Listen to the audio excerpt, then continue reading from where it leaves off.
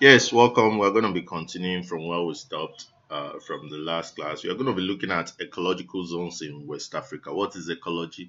Ecology is actually the sum total of the human beings, the environment, and other plants and animals, other living things, their interactions. So when you look at the human being, you look at plants and animals, you look at the environment, the geography, the forest, the rivers, the weather, the climate of a particular community or geographical description. We call it ecology. So we're going to be looking at these vis-a-vis West African zones, the ecological zones, the kind of forest and weather that you can find out in different places in West Africa. So the one prominent type of ecology that you find out in West Africa is what we call tropical rainforest. Tropical rainforest. So we're going to be looking at tropical rainforest, and we're going to be looking at the states in Nigeria where you can find this tropical rainforest kind of ecology. This ecological zone, there is no definite dry season. So in tropical rainforest, there is no definite dry season. You find out there is almost they have heavy rains whenever there is rain. Its vegetation is made up of mostly giant trees. So whenever you see vegetation of giant trees, we call it tropical rainforest. The tallest are referred to as emergents. The tallest trees are referred to as emergents. They are up to 40 meters tall. They are followed by upper canopy that is about 30 meters tall and lower canopy that is about 20 meters tall. So you can see that this tropical rainforest is just made up of giant trees vegetation. So whenever you hear about trees vegetation, talk about forest, talk about tropical rainforest. The animals here are mostly arboreal. Examples of plants and animals are iroko. So when if you want to know the type of plants and animal that you find in tropical rainforest, talk about iroko, mango, oil palm tree, mahogany used for furniture, snakes, monkeys, baboons, gorilla, tiger, respectively. They are mostly found in the south. In Nigeria, you can find tropical rainforests in the southern part of Nigeria in states like Lagos, Ondo, Ogun, Oyo, Cross River, Abia, Enugu, Anambra, rivers. So southeast, south, all those places are tropical rainforests. When you get there, you're gonna see that you see giant trees, unlike what you see in the north that has scanty vegetation. There is actually giant trees in tropical rainforest, and the rainfall is there is about 150 cm and above.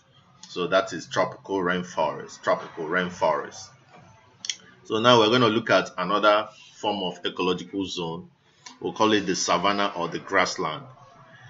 So this is made up of natural and stable ecosystem. It occurs under tropical climate. Actually, it occurs under tropical climate, but the vegetation is not as strong as in tropical rainforest. It has this continuous layer of sparsely distributed short trees. This one is made up of short trees, unlike tropical rainforest that is made up of giant trees. Then these short trees are followed by relatively continuous layers of grasses. So you in grassland or savanna, you have grasses mostly with short trees, some of which are tall, medium, or short, respectively. Rainfall is below 125. You can see in tropical rainforest, the rainfall is about 150 cm3. This one is below 125 cm. It can be divided into four major types. The grassland or savanna can be divided into four major types, where we have the Southern Guinea savanna, the Northern Guinea savanna, the Sudan savanna, and the Sahel savanna. So those are the savannas that we have: Southern Guinea savanna, Northern Guinea savanna, Sudan savanna, and Sahel savanna. Now, let's look at these various savannas critically. The Southern Guinea savanna, the region has boundary with the forest region and is made up of open woodland and tall grasses with the trees and shrubs scattered. So we have things like Penicetum, Andropogon, Cassiopeiaceae. Examples of animals here: We have other plants like Daniela oliveira. But the animals we have are rats, guinea fowl, grass cutters, snakes, insects, termites, and deers. We have these, you can see these areas in places like Nsukka in Enugu State, Nigeria. We have places like Niger State, Benue State, Kwara State are zones under the southern Guinea Savannah. Now let's look at northern Guinea Savannah. This zone is the same as the southern Guinea Savannah, only that it has trees with more thorns and are more stunted. Examples are shea butters without milky juice, Coccinia kirki, and Lophira lanceolata. Areas like Kano and Sokoto fall within the northern Guinea savanna. Then we look at the Sudan savanna, this zone that is much more open and has small-leaved deciduous trees that are tagged thorn scrub. It is dry when compared to the Guinea savanna. Rainfall sometimes is below 100 cm. Plants of this region include trees like acacia and elephant grass. Now we also have what we call Sahel. We have the Sahel savanna. The Sahel savanna is extremely dry with an annual rainfall of below 250 millimeter, and also open grasslands with short and sparsely populated trees.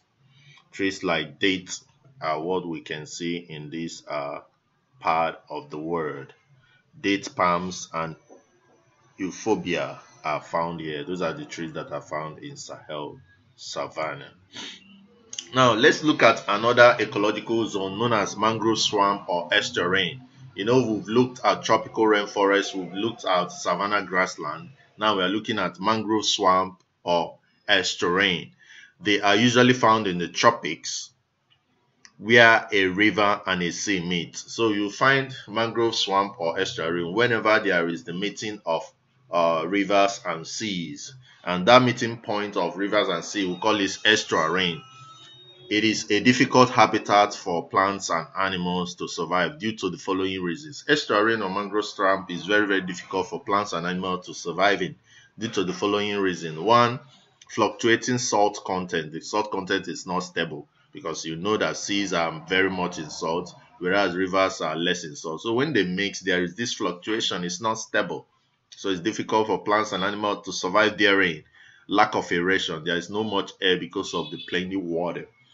So it's difficult for plants and animals to survive. Then another thing is mobility of the soil. There is constant movement of the soil because it is being carried by this swamp or estuarine. Plants like red mangrove, Rhizophora, Avicennia, white mangrove, Sesuvium, salt-loving halophytes are known to survive here. Others are trees and breathing roots. Animals like mollusks, crabs, tilapia, starfish, oyster, birds, and mosquitoes are found in mangrove swamp. So those are the ecological zones that we have. In subsequent classes, we are going to be looking at the forms of our products that we'll see in these zones. Thank you and God bless you. Please, if you like this, please hit the subscribe button. If you have any question regarding this and other things that we are offering you here in Tclassified and Jambo Ecological Unit, please hit me up on the comment section. If you need any information on to contact me with, please check the description part of this video for all these. Thanks and God bless you.